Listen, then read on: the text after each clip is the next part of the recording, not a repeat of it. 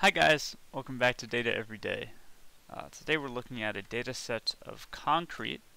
So it's basically, it says concrete is the most important material in civil engineering, and the concrete compressive strength is a highly nonlinear function of age and ingredients. So we are given the age and the ingredients of a given mixture of concrete, and we're going to try to predict the compressive strength of a given recipe. So let's hop into it. We will note it said that the function the compressive strength is a highly nonlinear function. So we can assume that nonlinear models will perform better than linear models. But we'll see. I'm going to use a whole bunch of different models today, and we're going to see which one performs the best, and then we're going to try to optimize that one after we've compared all of them. So let's go ahead and import those. Actually, I'm not using kfold, but I am using grid search CV, which is a way to optimize models across a grid of hyperparameters. You can also use it with estimators, but we're not going to do that. So let's actually load in the data using pandas.readcsv, and we can grab the file path right over here, concrete data, paste it in, and take a look. Alright, it's a very simple data set. We only have 1,000 examples and 9 columns, the last of which we are trying to predict.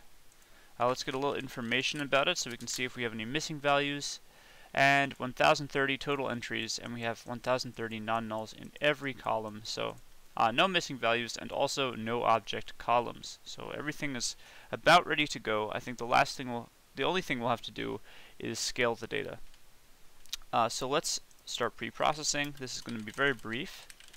We're going to create a function called preprocess inputs, and this will allow us to sort of see what we're doing to the data before and after. So I'm going to start by creating a copy of the data frame. That's what I'm passing in, df, and then we're going to return the data frame at the end.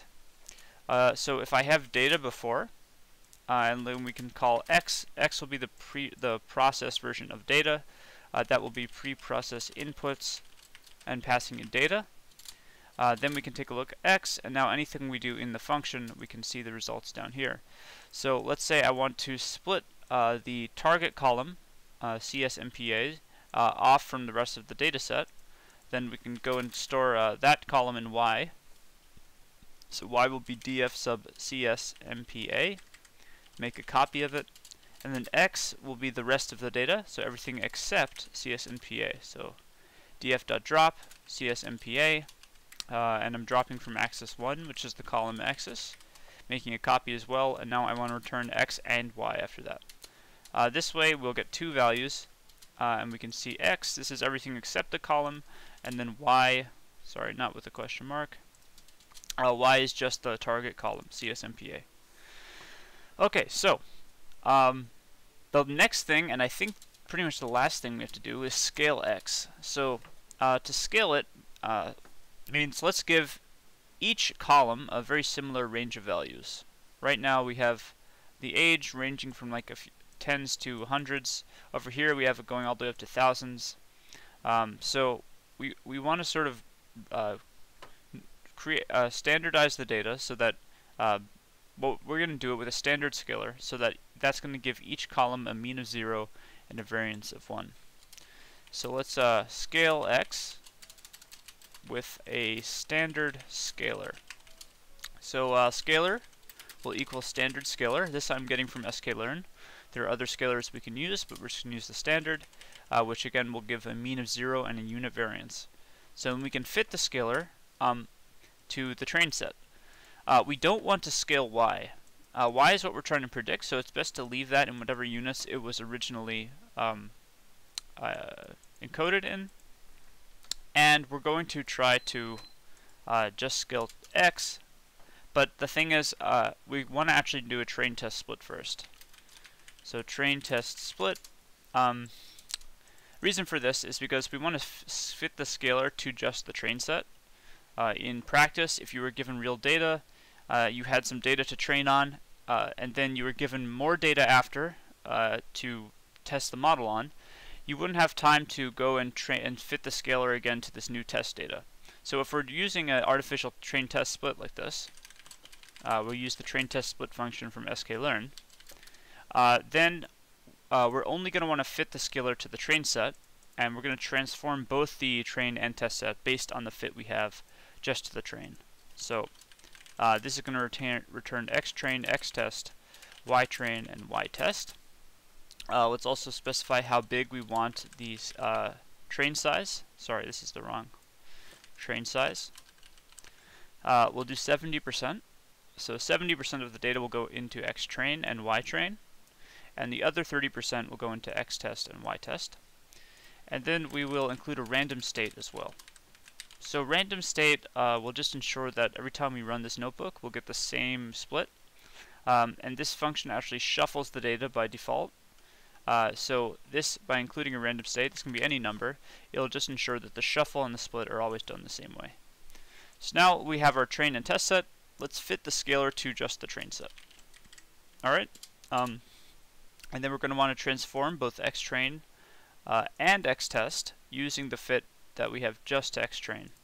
So xtrain equals scalar.transform xtrain, and xtest is going to equal scalar.transform xtest. Now, instead of returning x and y, let's return all four: xtrain, xtest, ytrain, ytest. That does not say train. Okay, there we go.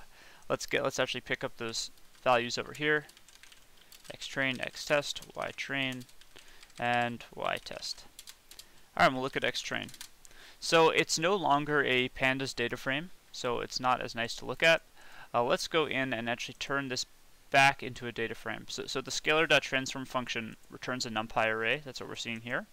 So if we go and call pandas.dataframe, we can turn it back into a data frame. But if I leave it as it is now, you'll see we lose the column names because we've lost them once we use this function. So what we can do to fix that is to go in and type columns equals xtrain dot columns. So this here is referencing the xtrain that came before. So it's going to use the columns before the xtrain changes. So it'll use the old columns this way, old column names. Alright, let's do the same thing for xtest. This can be test. I mean, this could really just be x. They're both the same column names, but it doesn't matter. Let's now create, we're turning them both back into data frames. And here we go. We have the original dataset data frame with the names properly in place, but you can see that each column now has been scaled to have a mean of 0. So if I check the mean of each column, you can see each one is very close to 0, and I can check the variance as well. They should be very close to 1, and so they are. Alright, so now that they all take on the same range of values, we are ready to feed this into our model. Note that ytrain still takes on, still has not been scaled, and it's just in its original form. Alright, so next we can start model selection. So model selection is the process of training a whole bunch of models and then evaluating which ones are doing better than others. And we're just going to do a very basic model selection today. We're just going to actually just handpick a bunch of models and train them and see which does the best with the default parameters, and then we'll pick the one that performed the best and we'll try to refine it to make it perform even better. So let's create a dictionary of models. This is going to map the name of the model to an actual instance of the classifier, regressor. We're doing a regression task here. So I actually imported a whole bunch of them at the top that we're going to use, so I'm just going to grab that and put it here. Okay.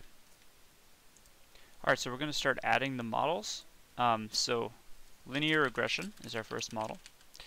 This is just a standard linear regression, so it's going to be an instance of sklearn's linear regression, like that. Then we're going to do ridge regression, which is linear regression with L2 regularization. It's called the ridge model. And so let me just, actually I'll call this L2 ridge regression. Alright, then we're going to have support vector machines. One we're going to use a linear kernel, and the other we will use an RBF, or radial basis function kernel. The RBF kernel is much better at detecting nonlinear relationships in the data. So you can see we did say it was a highly nonlinear function, so I'm guessing the linear SVR will do much worse. So support vector machine with a linear kernel, and that's going to be SVR. No, linear SVR. And then we'll have support vector machine with a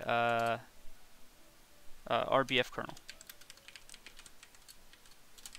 And that will be just SVR. By default, it has the RBF kernel in there. Then we'll have a decision tree. Decision tree regressor. And we will have a neural network. That will be the MLP classifier. No, sorry, MLP regressor. And then we'll have 3 ensemble methods. Random forest regression. That's basically just creating a bunch of decision trees in parallel and then averaging their outputs. Random forest regressor. Then we'll have gradient boosting and Adaboost, which are very similar. Both are boosting techniques that build models sequentially, one after the other. The Adaboost actually updates the weights of misclassified examples so that the model tries harder to do better on examples it misclassified in the past. So we'll have gradient boosting regressor. I realize I just typed that in here. Gradient boosting. And Adaboost, which will be the Adaboost regressor. Okay. So I'm just going to indent all these so that they all line up nicely. Let me just copy that in. I have it before, like that. And then I'm going to fit each one to the same set of data, which is our X-train, Y-train. So for model, I'll do for name, comma model in models.items. So if you call items from a dictionary, it will return the key value pairs as tuples, which we can then iterate 2 at a time. And then we'll print, we'll actually fit the model to X-train, Y-train. And then we will print out the name of the model followed by trained. So this we'll see. Okay, all of our models are trained. And now let us print out the results. So for name, comma model in models.items, let's print out the name followed by r squared score, r squared, and I'll display it to 5 decimal places. And we're going to format that with model.score. That by default returns the r squared score for regression tasks, passing in the test set. And you can see, oh, let's put a space. Alright, here are all of our models. And you can see the linear models performed very badly. It looks like actually the neural network performed the worst with an r squared of 0.42. However, it is not optimized, so these are all with the default parameters. But it looks like gradient boosting came in first. So now let's start model optimization. So what I mean here is we're going to take, because gradient boosting did the best, we're just going to create a best model, and we're only going to focus on gradient boosting. Regressor. We can fit that to the train set. X-train, Y-train, and we can display the results. I'm just going to copy this in.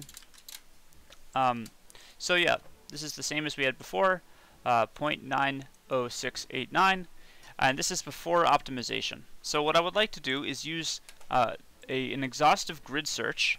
We can use sklearn's grid search CV to try to find the optimal hyperparameters to use.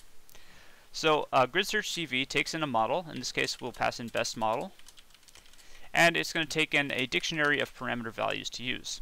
And this is going to be our new classifier, so-called CLF. Let's define these parameter values. Basically, the more parameters you want to search for, the longer this is going to take. It is a very computationally expensive algorithm because it literally checks every possible pair. So we're going to check learning rate. I'm just going to check 3, and I'm not going to do too many values because I don't want this to run for so long. I'm going to check 3 learning rates, and I'm going to check, we're going to try it with different number of estimators. I think by default we have 100. So we'll check with 100, we'll check with 150, we'll check with 200. And then the max depth of a given tree we can use. By default I think it's 3, so let's check 3, 4, and 5. Alright, then we're going to pass in the parameters and the model, and grid search CV, if we call clf.fit on xtrain ytrain, we can then find the best parameters it gets with best params. And so that will just take a moment because it has to go and check. It's going to train a model with for each one of these, for each one of these, and for each one of these. So it's, I believe, 3 times 3 times 3 different models.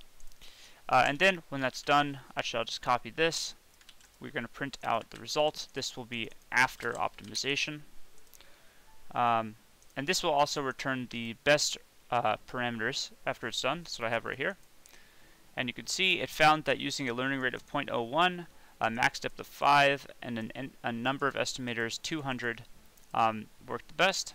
So if we run this, okay, it looks, oh sorry, we're not checking best model here. We're going to check CLF. Right, okay, we got an increase in performance. So by optimizing the hyperparameters, we actually boosted the R-squared score from 0.906 to 0.928. Alright, so that will sum up today's video. Thank you so much for watching. I hope you enjoyed it.